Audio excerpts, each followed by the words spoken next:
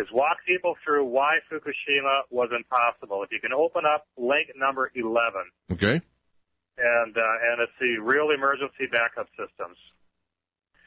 One thing that people don't realize about Fukushima and nuclear power in general is your backup systems, the electrical backup systems, your diesel generators are pretty much only there to keep business as usual.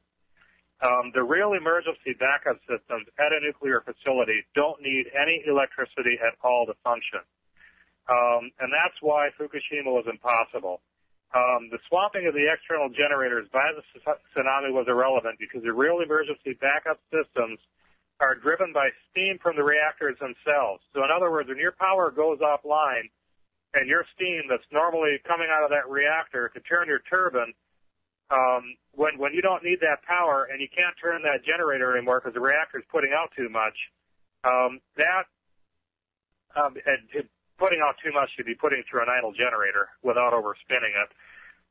You enter in emergency backup mode, and that steam is used to spin cooling pumps to cool the reactor off. So losing your diesel generators to spin electrical cooling pumps is irrelevant if you're supposed to have backup steam turbine pumps that do the exact same job. Actually, that's brilliant. That makes a lot of sense. You're sure going to have plenty of steam. There's no way Fukushima could have, when Fukushima blew up, when Fukushima got hit by the tsunami, and everybody, I heard on the news that a nuclear plant got hit by a tsunami, my thought was why does that matter? Because I understood reactor systems good enough so that I knew that couldn't cause any problem at all. The only thing you're going to do when you kick off all electricity to that nuclear power plant, what is supposed to happen is the steam from that reactor is supposed to start powering pumps rather than turn a generator. Well, the problem is that at reactors 1, 2, and 3, all fueled reactors, those systems activated immediately, just like they should when the generator went off, when the generator is cut off. The trouble is that within 11 minutes at reactor 1, that system shut itself off, and the only way that it can shut itself off is if it gets a powered command from the controller to shut itself off. Well, then here we get into Stuxnet. This Magna BSP company came out of Dimona, Israel, where Stuxnet was written. And if you go back to let me see here. I've got the links for this here. I've got to get back to that page. Oh, I'm not on that page anymore. Anyway, there's number 20. a link. Stuxnet is documented. It's number 20. Yes, Stuxnet is documented to have been written by the Israeli Defense Forces. Those 3 links are critical because everybody has been saying, well, we don't know where Stuxnet came from. Well, the Israelis have bragged about and celebrated and videos on YouTube and everything about writing Stuxnet and destroying Iran's nuclear program with it. Well, 4 months later, after Japan offers to enrich uranium for Iran, out of the exact same within a mile of where Stuxnet was written, here comes a security company and gets access to the heart of Fukushima. Well, Japan obviously is an enemy now, and they need to be taken out every bit as bad as Iran. This security company, because I didn't get an admission from them directly, you'll never get an admission that they actually stuck a flash drive in one of those PLCs to infect Fukushima with this virus. But I did get the proof in an article written in the Jerusalem Post that they had a full-time unauthorized data connection to the heart, to the SCADA system in that facility via a connection that they had made to one of their cameras, one of their nuke cameras in that facility. So here we have the security company having a totally unauthorized data connection into the heart of Fukushima, into the reactor rooms, and all those SCADA systems are interlinked. And it could have probably jumped out of Fukushima and gone over to some of the other reactors that acted up after the tsunami too, which is impossible. But they had other reactors have problems, and it's virtually impossible.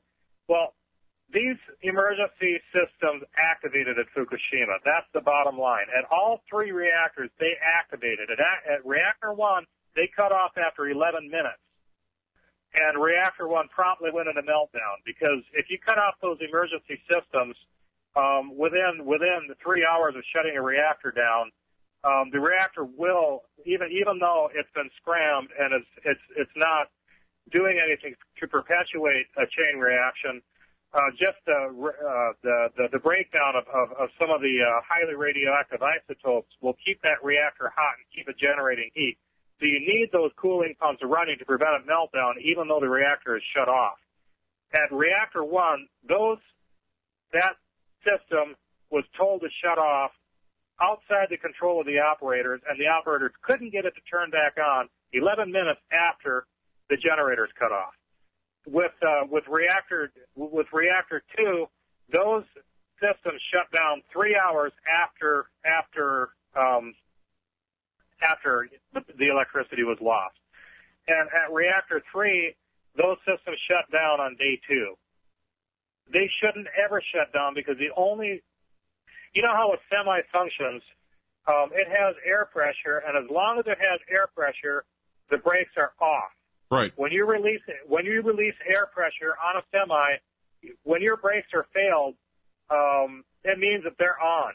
If you have a brake problem with a semi, those brakes are on. With a brake problem with a car, they're off. But with a brake problem with a semi, that truck is so dangerous that its default mode is the brakes have to be told to shut off. This emergency backup system at Fukushima actually needs a powered command to keep it from activating. And the fact that it did activate means that in that facility, something still had power and fed those valves the signal they needed to shut off. Well, Magna BSP bragged to the Jerusalem Post after reactor 3 had exploded that they maintained a full-time data connection to their cameras all the way through in that reactor. And that's 24, number 24 for those listening. Yes, that page is my internet's down right now. It's a long story, but I've been having lots of problems since I typed this article. And it's a long story. I don't want to get into that. Yeah, okay. So I just got to kind of wing it now. But the only way so here we have power dead of this facility. Batteries die in 8 hours, and there's so many things. They actually brought in generators from off-site before the backup batteries to turn the cooling pumps died. They have backup batteries there. They actually brought in off-site power, and they had sufficient power available there within 8 hours of that. The roads were in perfect shape because there was no earthquake. They managed to drive these huge generators in, and when they tried to hook them up, the switchgear would not let them turn on the power to the facility. Well, all these systems are linked in to the SCADA system that can be infected by Stuxnet. So here's a system telling them that they can't activate this power that they brought in. You can't get the switches to work. The only way that can happen is the controller telling it not to activate. There are so many aspects to this story. So we have the regular, the standard steam-powered backups not working. We have the electrical backups not working, and the generators, one of those generators actually kept running, and one was enough to keep that facility safe. It kept running even despite the other ones cutting off, which never got flooded, but because they're in the turbine room. That's another story. You have to read the article at Fukushima, jimstonefreelance.fukushima or /Fukushima.html. You have to read that article to get all this. But here we have a facility where power's been brought in, they can't hook it up. They got a generator working, the switchgear is telling it you can't use it.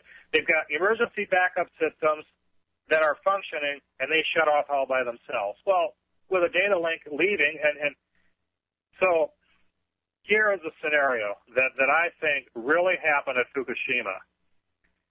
And I'm just going to read this because I've got it really well written. I'm going to read it straight off the site. Okay. I've got the backup here running. I honestly believe that Japan is being held a nuclear hostage. It all makes sense. Number one, Japan offers to enrich uranium for Israel's great state in Iran. Number two, immediately Israel sets up front companies masquerading as security companies, and one of them succeeds in getting a security contract at a Japanese nuclear facility. 4 months later, the Dimona dozen shows up and under the cover of a security contract gets unlimited access to the heart of Fukushima. They plant the virus, install real cameras outside the facility, and functional, poorly disguised new cameras inside the facility. In addition to this, they install unauthorized data connection to allow control of all the guts of the facility via the virus. And they admitted this to this connection in an article in the Jerusalem Post. After installing Stuxnet and the nukes, they scram. Israel waits for one of the many natural quakes, which is how I wrote the article. I only came up with this information about the possibility of creating earthquakes this morning. The tsunami comes in, swamps Stuxnet. Okay, Israel waits for one of the many natural quakes in Japan to provide cover for the tsunami bomb, and they already have the nuke at the bottom of the Japan Trench. VLF communications are established for the bomb to penetrate the water. David and Dimona get seismic readings from Japan. 6.67 in progress. Boom.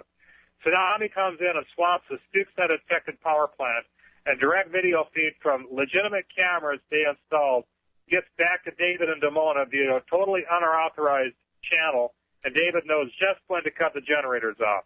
Others on the team do all they can to counteract emergency measures taken by the employees at Fukushima who are unaware an attack is taking place and do not understand why everything is going crazy. Israeli Prime Minister calls Japan and says, take that for offering to help Iran. And you know, there are 5 more nukes in the ocean off the coast of Japan, and we are going to set those off and destroy your coastal cities if you do not forget all about that 6.67 and say it was a 9 to cover for tsunami effects. And now we are going to make your people demand you move away from nuclear power so you can never threaten us like that again. We're going to blow up Fukushima, and you're just going to go along with whatever story we tell you. So David and his pals closed all the valves to the reactors via the remote link they admitted to installing and put them to full throttle to melt them down, while the virus keeps control room readouts displaying false info like nothing is going on, even though the place is coming apart. After enough mayhem ensues to provide plausibility, they set off the planted nukes and blow the place sky high. And that is how Reactor 4 is building 7. That's how you get a reactor that has been completely disassembled and cannot do anything to explode. And even though, I didn't get every single detail, I think I've got enough because the seismic data proves beyond a doubt that the quake was not what we were told and was in fact an inland 6.8, which was calculated by higher than the 6.67 that we talked about because that seismic station is never going to be right at the epicenter, so they triangulated it to a 6.8. Numerous reference sources prove that Stuxnet really was written by Israel.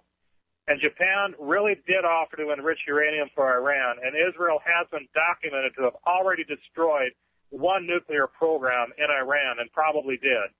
And Japan contributing to Iran's nuclear future would have made them just as much an enemy to Israel as Iran. Israel would want them taken out. It is documented that a team from Israel with history only consisting of working in Israeli defense got unlimited access to a Japanese nuclear facility, which then exploded. Reactor 4 had been defueled and proven disassembled, and therefore no explosion was possible. What should have happened at Reactor 4, if anything at all? The fuel pool should have melted down and caught fire once the water boiled off from a lack of recirculation at worst, and badly contaminated the containment structure. Nothing else.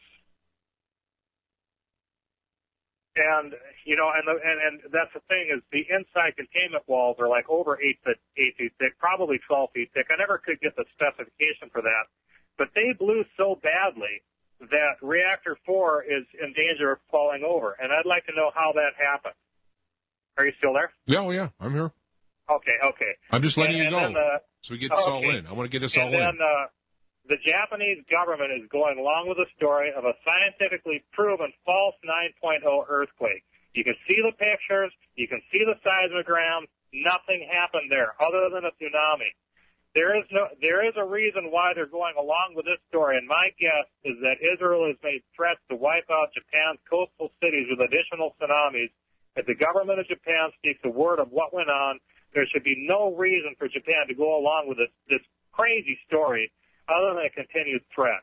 Is it not interesting that this quake happened, at the bottom of the Japan Trench? I only found out that it really, they were saying that it happened at the bottom of the Japan Trench, but when you map out where this nuke actually went off by their star in the ocean, it's not in the Japan Trench. It's about 20 miles inland, closer to the land from the Japan Trench. Now, here we get the kicker. The Department of Homeland Security canceled a meeting about Stuxnet at TakedownCon. TakedownCon is a conference where it's an industrial conference where industrial facility operators get to know or learn about how to secure their facilities. The Department of Homeland Security has advised the cancellation of all discussion of Stuxnet. And my belief, for the reason for that, is because they want to keep the threat alive. They want this thing out there so our reactors are vulnerable to it, so they can get their disasters here. And I guess, we're getting kind of close to the end of the program, so I'm just going to let people go at that. Consider that. We need such a massive awareness on this subject just to prevent a disaster in this country, because they're not picking favorites. They want dominance, they want control, and it doesn't matter who they hurt or what they do to get it. America has been a little bit too much of a rebel for them. They're pretty upset with this country. It didn't just fall over like Europe did. We are the last stand, and I really believe they have a plan for us that isn't pretty at all. And so basically that's my word. That's what I had to say. Now you say they. The elite. It's, I want to not allude to Zionists and what that means. I want to keep away from that as much as possible, even though that is what we're talking about. But it might I picture. We'll say the Zionists being more of the military arm of this group that runs the world. No. I've been inside that community for 2 years. It's every last one of them. You'll get your occasional good one, like Mike Rivero, or your occasional good one like who's the guy that just died of cancer? Oh gosh, I can't believe it. Aaron Russo. Yeah. Aaron Russo was a good one. Not all of these people are off the edge, but I'll tell you right now, about 95% of them are. They are on the same sheet of paper. And it doesn't matter if they're Orthodox or Reform or Conservative or anything else. They're or Sephardic. They're all on the same sheet of paper. I've sat in their meetings and heard them brag about having control of the government and the medical system, the educational system, and the media and the communications and everything else. They have us in the bag. They've got it. They know it, and